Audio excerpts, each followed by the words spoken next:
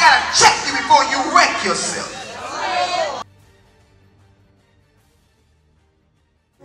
Before we go into this morning's text, I want to share two amazing examples in the Word of God to prepare you for this morning's message.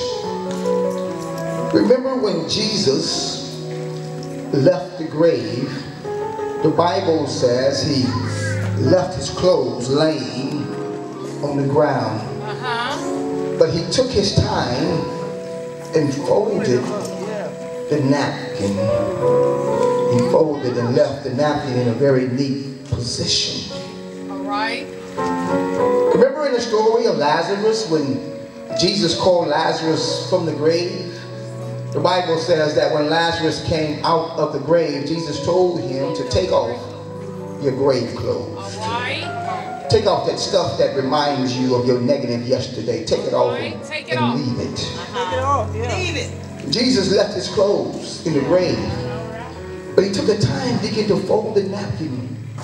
And I often wondered, why would he take the time to fold the napkin? So I began to research Jewish customs. And this is what I discovered. In a Jewish family, Deacon Oliver, that when the head of the house, when he's at the dinner table and he finished his meal, if he folds the napkin and leaves it in a fold position, that means he's coming back. He's not finished yet. But if he just discards the napkin, that means it's done. But if he folds it and leaves it, it means he's coming back. When Jesus folded the napkin, he was letting you and I know it's not finished, but I'm coming back. But for the reason I'm going to leave the clothes laying around, because when I come back, I'm coming back for a church without spot or wrinkle. I'm not coming back for a church that's mad, sad. I'm not coming for a depressed church. So I need you to take off your grave clothes. But when you come out this season, when the favor of God meets you this season, when you come out this season, when the favor of God turns it around in your favor this season, you won't look like what you went through.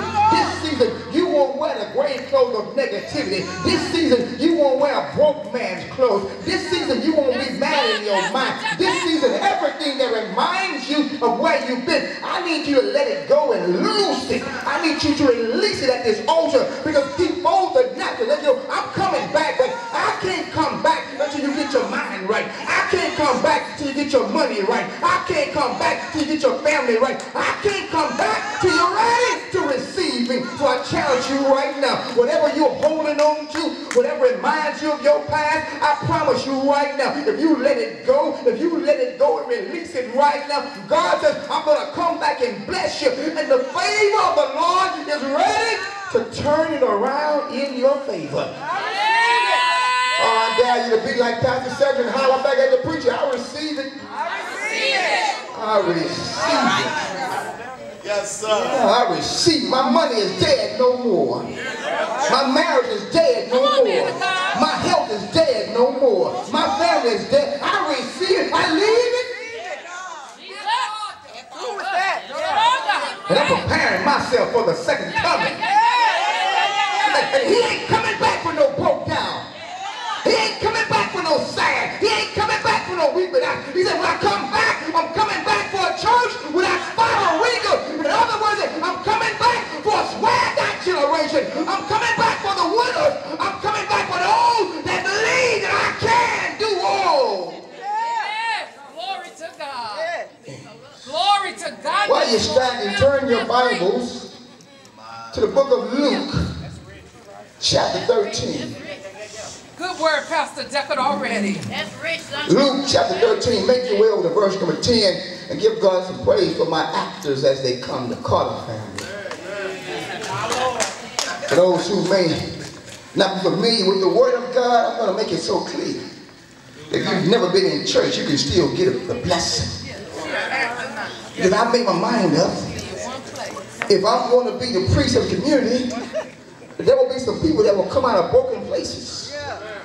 There will be some unchurched, unloved people that will show up here. So I have a responsibility not just to prove to you that I know the Bible, but to prove to you that I love you. So we'll make it so crystal clear, so simplistic, that you'll be able to receive it. Turn toward them. On the Sabbath day, Jesus was teaching in one of the synagogues. We're reading Luke chapter 13, verse number 10. On the Sabbath day, Jesus was teaching in one of the synagogues, and a woman who was there had been crippled by a spirit for 18 years. She was bent over and could not straighten up at all. When Jesus saw her, he called her forward and said to her, "Woman, you have been set free." And he touched her, and she stood up straight and praised God for her deliverance. Thank you, God. Thank you, God. Yeah, Lord. Thank you, Jesus. Thank you, Father God. She praised him for her Lord. deliverance. Thank you, God. Hallelujah. Yes, Praise your holy Lord. name. No longer was she stuck in a bent Yes, over Lord. position. Yes, Lord. Yes, Lord. She praised God Yes, for Lord. her deliverance. Yes, I Lord. tell you right now, take about 3 seconds to give God praise for your deliverance.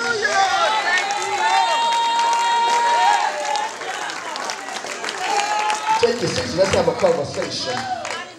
The favor of God is getting ready to turn it around in your favor. I want you to notice something. This woman, and this woman had major issues in her life. She had a lot of stuff going on. She had major struggles, and she had been struggling for a long time. The Bible says 18 years, that's a long time. This woman had been struggling and bent over in a negative position for a long time. There's someone here today, the sound of my voice. You've been going through something for a long time. You've been dealing with the same issue, the same predicament, the same madness, the same dysfunction, the same generational curse that hunted your mama's mama, still dogging you today. But I'm coming to tell you that you shall be set free. This generational curse shall be broken today. This woman had struggles. This woman had major issues. This woman had so much going on in her life. She could have been in Keith Sweat's video in 1987. Something just ain't right. Yet this woman, in spite of everything she had going on in her life, in spite of all her issues, her condition and situation, notice she was in the church. Yeah, in spite. Come on, man. You get what I said? In spite of everything that was going on in her life, she made her way to the church. I'm confused sometimes that when you call me and say, "Pastor, I won't be in church. I got too much going on in my life. My body is sick. My marriage is messed up. And my children are acting up." Well, I come to command to the atmosphere. When you're going through something, when something just ain't right, that's not time to run from the church. That's time to run to the Greenhouse International Church, a place where you get a word to empower you to reach your full potential. All she was going through. Yeah. Why would I stay home today? Her girlfriend would have understood. Yeah. If she would have stayed home. Yeah. They would have. Her family would have justified the fact, well, baby, go on, stay home and get you some rest. No, you've been resting too long. Come on, man of God. You've been bent over 18 years. Come on, man of God. Don't you realize by now you won't get better by whining, complaining, and no showing? There's an answer in the Word of God. And the Bible says this bent over crippled woman found her way. You're not really understanding what I'm saying. She was bent over. Yeah. She was crippled. Just try it. She was in a bad way. Yeah. Yet somehow she found the strength to work her way to the church. My God. I'm so blessed. Some Sunday mornings when I'm turning to the campus, I see little old women walking across the street with canes and walkers to get to the word.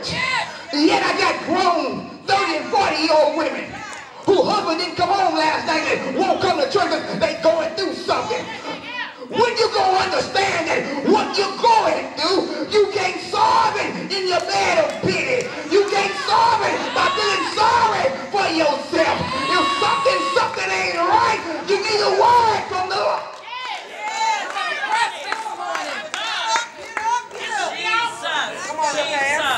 This woman blessed me. Yeah, she blessed me too. She made her mind up. Yeah, it's messed up. Yeah, it's messed up. But it won't stop me. Because I realize that I can't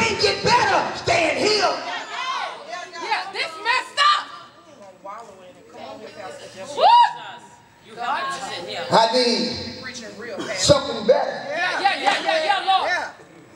I walked in this morning and was greeted by a young man. He said, Pastor, this young man showed this morning early. And he said, Pastor, I just got out and I made my mind up. I got to do something different.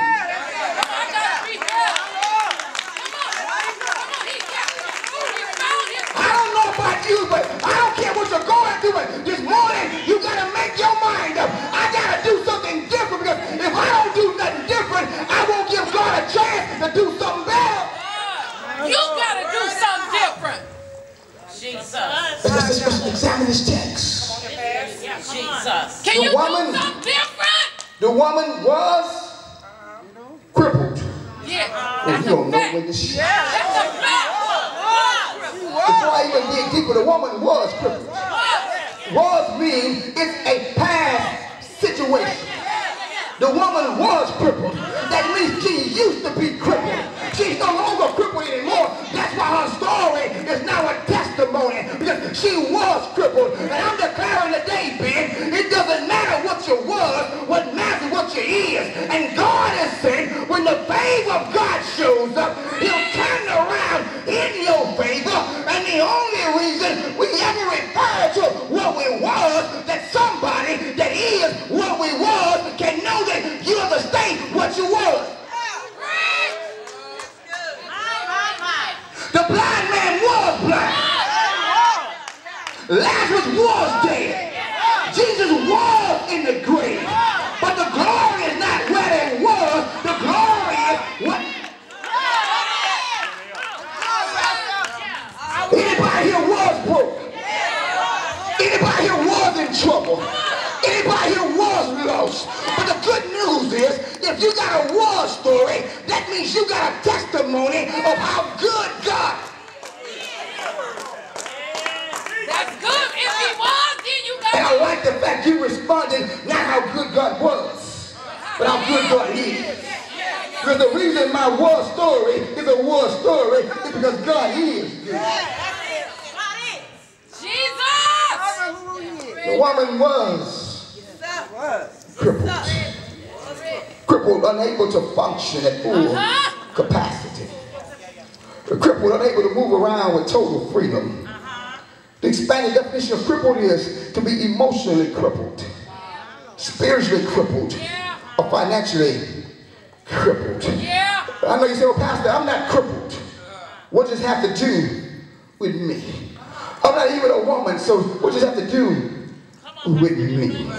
I'm glad you asked, young people, because our youth are crippled in a system where the schoolyard has become a pipeline to prison yards.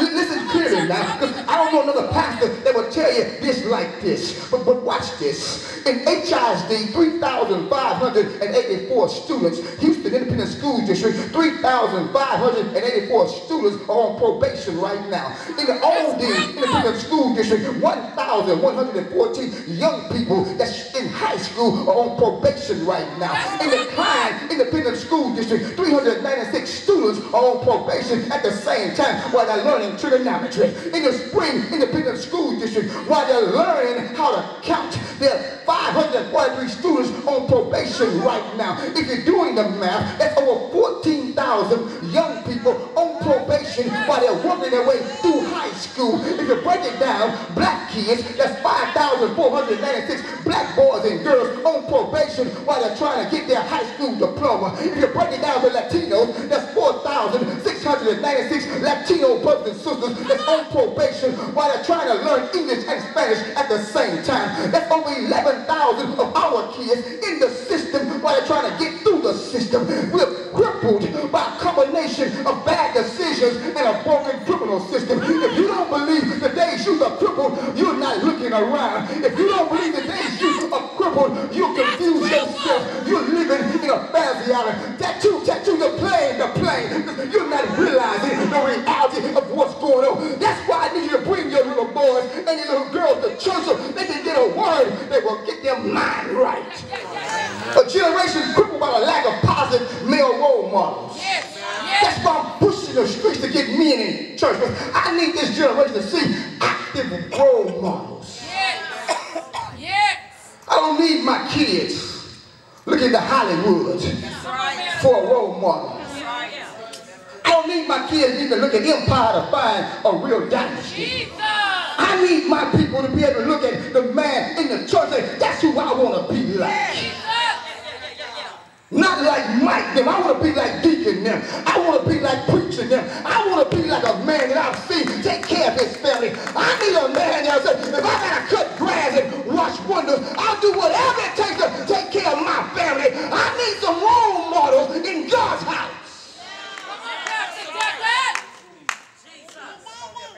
A generation crippled by an education system more concerned with standardized testing scores and budgets than the total welfare of our children and their futures. A culture crippled by poor money management. Yeah, that's crippled. And poor work ethics. Yeah, come on here. Crippled by the fact that I'll take my hard-earned money and go buy a pair of Jordans and my lights off. Jesus, that's a crippled But when I word. leave my crib, you can say, look at my kicks. But my children can't kick it because they can't read. Yeah, they can't read. Crippled. That's crippled. Crippled by a generation that will fill their bodies with junk and didn't want to pray for deliverance. You delivered from that food you're eating. My God. Yeah, you don't put it in your body. Come on, man of God, that's crippled. A culture crippled by defeated mindsets and selfish motives, thinking only about yourself. Crippled. A church community crippled by being divided and pitted against one another instead of uniting to defeat the real enemy. Crippled. That's crippled. Stop hating on other folks. You crippling yourself when you're more concerned about what somebody else is wearing and driving and what they're doing. You take care of your business. I promise you, God will bless you right where you are. Stop looking over somebody else's backyard. You don't know what they're going through to keep their grass that green. And I discovered something. The man came by my house the other day from True Love. He said, I can paint your grass green. You chasing stuff that's not even real. You mad in your relationship that somebody on Facebook and Instagram look like they got it going on. That ain't real. You preached it, man. Jesus, that's a crippled society. A country getting crippled by laws. A country crippled by laws protecting the rich when they are guilty, but killing the poor before they can prove their innocence. Come on, man of God. A country crippled That's crippled. by politicians that's still mad because a black man live in the White House. Crippled. That's crippled. The Bible, this woman was crippled. Yeah, Lord. You see, now we're crippled too. My God. And she was crippled by a spirit. So I say a spirit. A spirit. That's a constant tug of war. Jesus. Battling inside of all of us. Yes. The Yes. spirit of fear. Yes. The spirit of doubt. Yes. The spirit of jealousy. The spirit of envy Yes. wants to overcome you. And the spirit of drugs and the spirit of addictions are teaming up with the other negative spirits trying to defeat you. Come on, church, pray with me. But God did not give us Yeah, Lord. the spirit of fear. Come on, somebody. And God calls us victorious overcomers. Yeah, Lord. So I don't care what spirit is trying to take you out. You got to claim the spirit of victorious overcomer. Yeah. My God, this morning. Jesus. Today you got to make your mind up. Come on. You got to rise. You got to decide which spirit Yeah. will you feed the most. Come on, man of God. Because the spirit you feed the most That's the will be the one. spirit that will dominate. Yeah. The spirit you feed the most will be the spirit that will respond in the crunch. See, it's easy to feel good on a Sunday morning in the greenhouse where everything grows and everything is positive and everything. But can you keep the good attitude? Can you keep your mind right when you at your job and all hell is breaking? Can you keep your thoughts together when everything around you is chaotic? And can you keep yourself together when everything is falling apart? You gotta have enough word. But the only thing I feed is my flesh. I won't have a word when I get in trouble. My God. Come on, man of God. Press this. Warning, alert, you will get in trouble. Yeah. Stuff happened. Something will happen that will disturb and interrupt your normal life. Yeah. Something spontaneous Yeah. will just happen. Yeah. You'll be on a cruise ship and a storm will just break out. Yeah. You'll be living in peaceful times and a war will just be declared. Yeah. You will wake up and everything is good to go to bed and find out you're under attack. Come on, Pastor. My God. There's a spirit Yeah. that wants to cripple It wants to cripple me. Come on, man of and God. get this. A negative attitude is an entryway to a crippling To spirit. being crippled. Attitude check. Yeah. Check your attitude. That's good, man of God. You preaching, Pastor Jack. And not just attitude of having an attitude, but check your attitude in the way you think about yourself and others. Because the way you treat others is the way you think of God. Jesus. You can't love me and diss my wife and children. So in other words, you can't love God and then me being God's child, you diss me. If you diss me, you're dissing my Father at the same time. How's your attitude? Is your attitude so jacked up you invite a crippling spirit in your life? That's why you can't get along on your job. That's why you can't get along in your marriage. That's why you can't get along at the family reunion. That's why everywhere you go, you misunderstood because you got a jacked up attitude. And your jacked up attitude has now been hijacked by a crippling spirit. Come on and make it plain. He said it's everybody else, but it's you. Come on. Oh, but I'm declaring today the only spirit that will overcome you is a winning spirit. Now you got to receive it in the name of Jesus. Declare with me, I receive it. The Bible says for 18 years. That's a long time. Yeah. For 18 years she was struggling with this issue. She was bent over for 18 years. Yeah. You thought But I look at it Come on, man of a God. little differently than most. The Bible says for 18 years she was bent over, but the Bible does not say from birth she was bent over. All right. So at some point in time, there was a period in her life where she was doing well. At some point in time, there was a season in her life where everything was going according to plan. But along the thing called life, something happened that caused her to be bent over. But I'm declaring and I'm releasing enough faith in this house that you are getting ready to be renewed and restored. You're getting ready to come out in mint condition. In other words, you're going to return back to the way you were before you got bent over. In other words, before that thing died on you, before that thing hurt you, before that thing crushed you, before that negative experience, you're going to get your joy back. You're going to get your hope back. You're going to get your peace back. You're going to get your mind back. Before you first hit the dream, before you first got the addiction, before you first went through the breakthrough, before you first went through the nightmare, before you had the nervous breakdown, before you went to jail, before you went to hell, before you went through what you went through, today there's enough faith in here that the power of God and the favor of God is going to restore you and renew you, and you're going to get back to where you were. For a matter of fact, I'm bold to declare, not only will you get back where you were, you'll be better than you've ever been before. You won't return to your current state. You'll return to condition greater than you've ever experienced in your life. The question is, can you see yourself better? Yes, I can. I can holler all day long, you better. Yeah. But can you see yourself better? Do you understand it? Get your neighbors out here and say, can you see You receive yourself better? See, I discovered while I'm waiting on the favor of God to turn around in my favor, I discovered sometimes I got to learn how to encourage myself. If I ain't got nobody high five, I got to high five myself. If I don't have a dance partner, I got to dance all by myself. If I don't have nobody to touch and agree with me, I'll hit myself upside the head, high five myself, and say, yeah, Eddie and Andre, we touch and agree today in the name of Jesus. Stop waiting on somebody to be freeing you. Stop waiting on somebody to encourage you. Sometimes you got to encourage yourself. Because sometimes folks will understand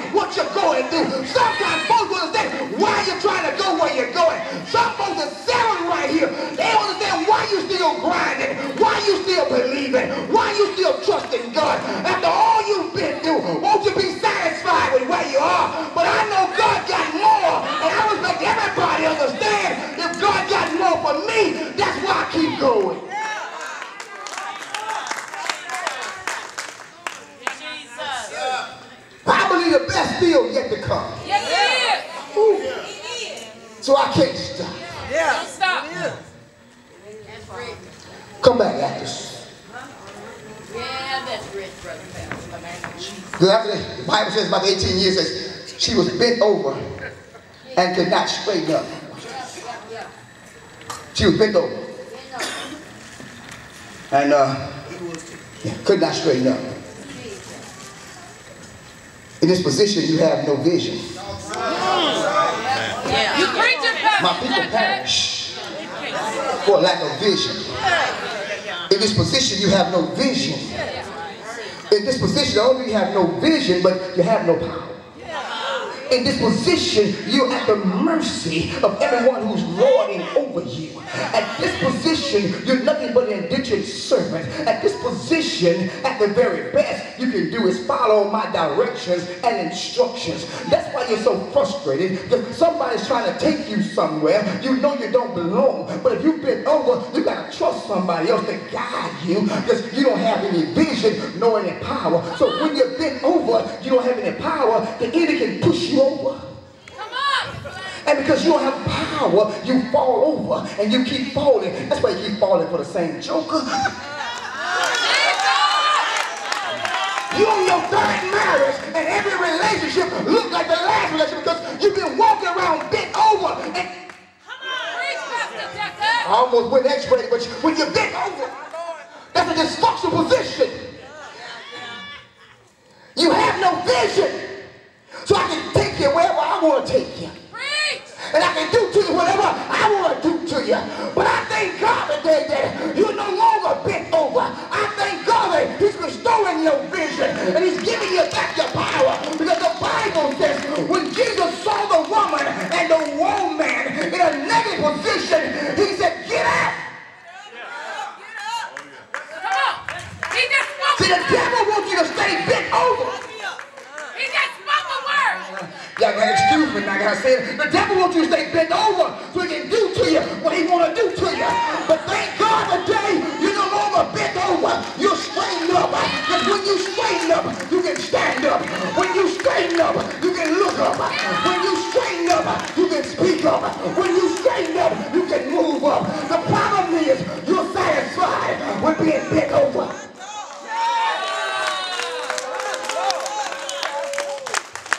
As long as you bent over, you can play the victim. Preach. Speak that word, Pastor. They doing me wrong. Come on. Yeah, come on. They taking advantage of me. Preach. Well, straighten up. Yeah, straighten up then. Come on. Man up. See, the enemy desires for you to stay bent over so he can do you. But this really, if I conclude, this really messed me up. When the woman straightened up, what was her location? She was where? In the church. In the church, in the synagogue. Yeah. I would have thought a praise party would have broke out. Yeah. Yet the Bible says that when she straightened up, people got mad. It amazes me how people glad when you bend over. It amazes me how people want to see you struggle. And I get this, she wasn't in the club, she wasn't in the hole in the wall, she wasn't on the street corner, she wasn't anywhere out, she was in the church. And the people in the church, the hypocrites in the church got mad when this woman got straightened up. When this woman got herself together, the people did not celebrate. They started hating on her. The Bible, they got indignant. They were mad. They were angry because somebody got themselves together. I declare right now, you won't let anybody stop you from getting yourself together. I'm declaring right now that this season, the favor of God is going to turn it in your favor. You're going to straighten up. And for a matter of fact, I'm declaring right now, the favor of God is going to silence all your opponents. The favor of God is going to silence all your enemies. The favor of God is going to silence all your haters. And the real church, the true believer, won't hate on you, but will celebrate you. For a matter of fact, I dare you right now to celebrate God, not for your own success. Celebrate God for somebody else. Celebrate God for somebody else's victory. Celebrate God for somebody else's breakthrough. Celebrate God for somebody else's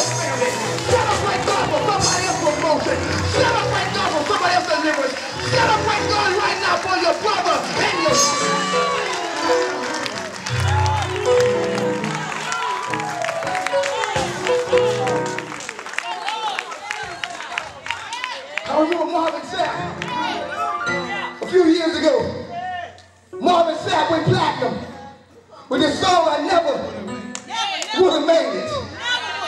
Marvin said, I'm stronger, I'm wiser, I'm better. After all the hell I went through, life thought it was going to break me. Life thought I was going to be defeated. Life thought I was going to walk around with a half of mine. But Marvin said, but I'm glad after all I went through, I made it. And I come to tell you this morning, as I get ready to take my seat, if Marvin made it, you can make it. If Marvin went through it, came out better, and came out wiser, and came out stronger, you gotta stand up and straighten up and believe God. And my final thought this morning, I need you to tell your enemy, I need you to tell those who are against you, you can lie on me, you can mock me, you can criticize me, you can walk out on me, you can hate on me, but the favor of God won't let you stop me. I need you to rejoice right now. The favor of God won't let nobody stop you. You can feel your business. You can get your degree. You get out of drugs. You get out of that situation. Get out of that negative relationship. Get out of that generational curse. Make your mind up. The favor of God. The favor. The favor of God. The favor is getting ready to turn it around in my favor. And ain't nothing you can do.